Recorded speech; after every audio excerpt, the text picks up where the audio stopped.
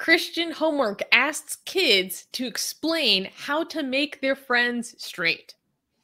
Recently, students in a Christian middle school in Kentucky, USA, were assigned homework where they must outline how they would use biblical morality to speak to a hypothetical gay friend and try to Wow. persuade them to stop being gay.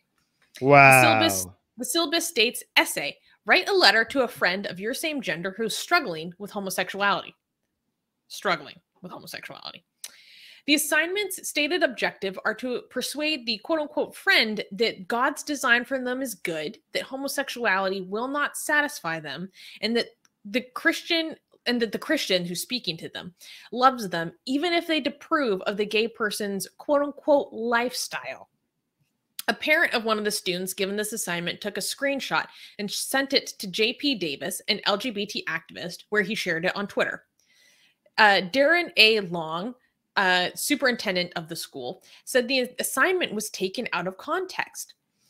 According to the statement, quote, this particular assignment in context was how a person could discuss homosexuality with a friend from a biblical perspective with compassion and love. Okay, let's read the. We could dissect it ourselves. Do you want to read the email? Yes. The website. Yeah. Okay. No, so this is here is a picture the course. of This is the course. Okay, this is the actual assignment, so we could judge ourselves. So maybe they're right. Yes. Maybe like we're not trying to convert you. We're just trying to be loving to you. So this is the actual assignment. You can see a picture of it. Somebody. Okay, let's read it. So it's titled "Letter to a Homosexual Friend." Essay, write a letter to a friend of your same gender who's struggling with homosexuality. Assume you have known this friend since kindergarten, that you go to the same church, and you have been pretty good friends over the years until now.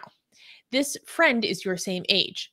The aim of your letter should be to lovingly and compassionately speak truth to the person you're talking to in a way that does not approve of any sin. Instead, in all caps, try to persuade them of the goodness of God's design for them. Why is this capitalized? This is all caps. Why are you yelling this part out? What the hell? Okay. And then it continues. In at least 8 sentences, try to show the friend from the Bible, reason, and your personal friendship that God's design for them is good, that homosexuality will not bring them satisfaction, that you love them even though you don't approve of their lifestyle. Wait, they lied. They said they're not trying to wait. They just said they're not trying to. Assignment is not going to try to make them straight. The assignment was just to show them love. The assignment literally tries to make them straight. Like, what are you talking about? It's right there. Why are they lying? We have access to the assignment. Do you feel we can't read? Like, it literally does what you said it doesn't do. Like, why are you lying about something that we could all go check? I don't understand. Wait, and so then there was another page of this that was really bad. Can you click on the little arrow on the left? I think that'll take us there. Okay. Okay, so then here's the grading rubric. So you get 15 points. Oh wait, no. Before you read that, this whole assignment has 20 possible points. Okay, so you could get up to 20 points if you do everything correctly in this assignment. So let's see how the points work. Okay, let's do that. Okay. Actually, let's start from the bottom. So you get 6 points if the letter communicates at least one truth with little love or clarity without reference to scripture or the use of logic and persuasion. You get 9 points if the letter communicates some truth mixed with some error with little love or clarity without reference to the scripture, underlined, utilizing some logic with no persuasion. You get 12 points if the letter communicates truth in a way that lacks love or clarity, loosely based on scripture and logic to persuade. And you get 15 points and above if the letter communicates truth lovingly and clearly from scripture with obvious logical argument to persuade. So scripture is a bonus. By the way, it kind of shows that scripture has higher points than love. Look at this. So the one that has love and no scripture has lower points than the one that has scripture and no love. You see that? The this 9.1 has love but no scripture. The 12.1 has scripture but no love. But the 15.1 has both. But scripture comes above love. Wait. And this is so clearly like about biblical homophobia. Yeah, it makes it so secularity is saying, oh, so the Bible is homophobic. Exactly. But I mean, is it like, okay, am I misreading this? Does it not seem like they are saying that love is less important than you citing scripture? Is that not what it sounds like? That's what it sounds like to me. The key point, the points for scripture is huge here, basically. Unbelievable. It's so crazy. This is so disgusting. Yeah, like I'm still not over this part where everything is in not in all caps except this part where they like try to persuade them of the goodness of God's design. But oh my God, like they're yelling this part. Like the most important part is that you're messing with God's design. The message is that you being gay goes against God's design. This is like they're implicit. They're not saying it directly. Like why would they keep telling a gay person that God's design is good?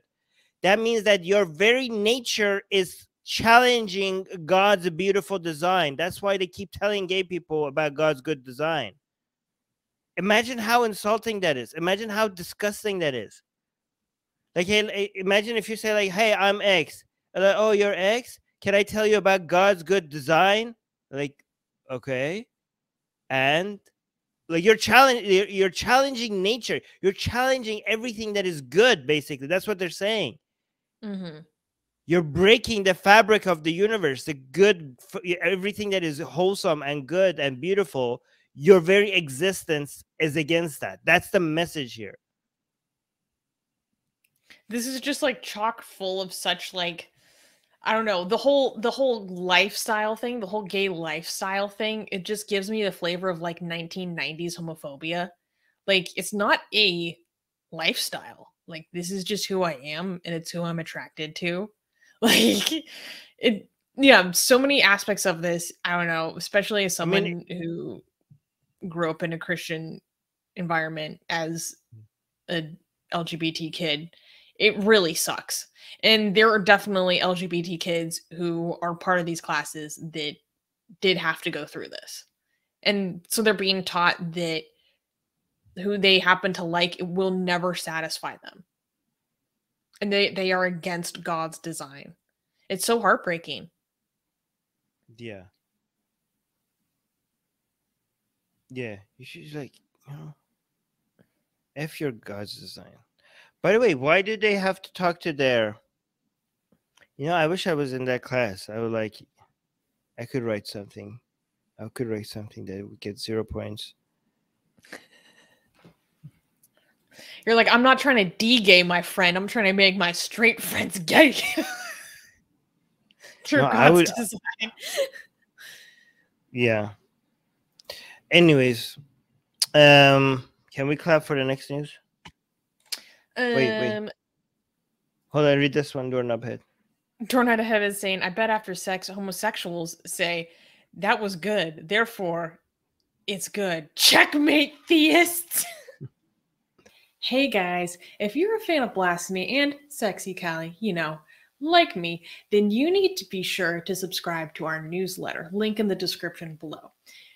Because if you subscribe, we will send you a free copy of our Blasphemous Art ebook. And let me tell you, it is the tastiest blasphemy that you can find anywhere available today.